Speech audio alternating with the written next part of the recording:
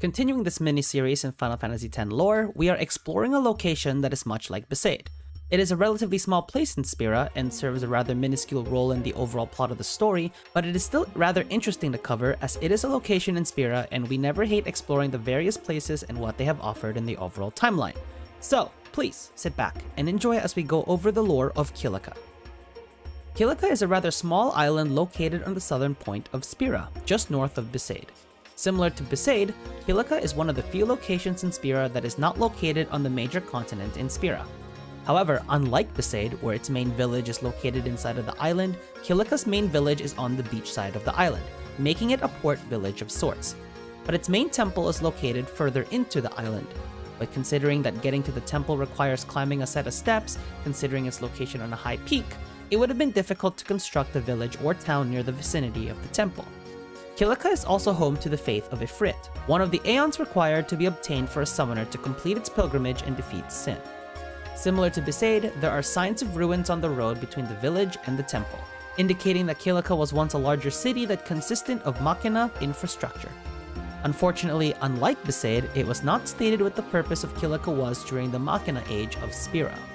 Also similar to Besaid is its diversity of flora and fauna, with a dense forest covering the road between the village and the temple, and a few riverbanks crossing through the forest.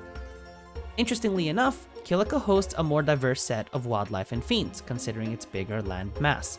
This larger array of monsters would also attract more security, so similar to Besaid, there are also crusaders stationed in Kilika, as we see them on the forest path attempting to contain an Oshu found in the area.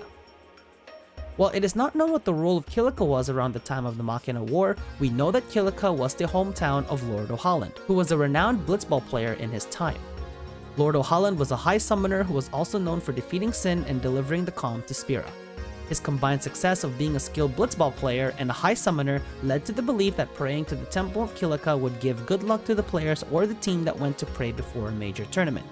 It is also noted that the steps leading from the forest to the Kilika temple were known for having been used by Lord O'Holland for training during his lifetime, making it a popular spot for blitzball players to train.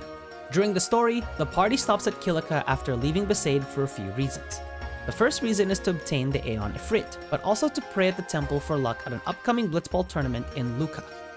On the way there, they are attacked by Sin, and after repelling its Sin scale, Sin approaches Kilika port and destroys most of the village, causing Yuna to perform the Sending, a ritual required for the souls of the dead to depart to the far plane and prevent them from becoming fiends.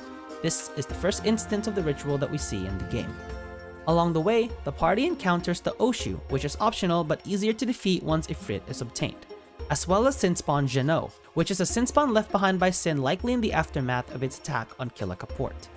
At the same time, they pray for luck for the upcoming blitzball tournament, but come across the Luka goers, who are also praying for the same reason, and their confrontation sets the seed for their future finals match later in the story. After the party finish their business in Kilika Island, they leave, departing for Luka. And that ends the rather short lore video for Kilika Island.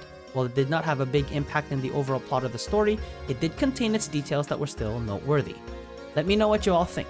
Did you like how Kilika was designed, that being similar to a village like Besaid, but stationed on the water side? Would Kilika be a location you would visit? Let me know in the comment section below. Also subscribe to the channel if you wish to see more Final Fantasy content, and leave it a like as it would help out with spreading the video to more Final Fantasy fans. And keep an eye on my community tab for updates for when I stream and make videos. Other than that, this is Enzo signing out, and that, as they say, is that.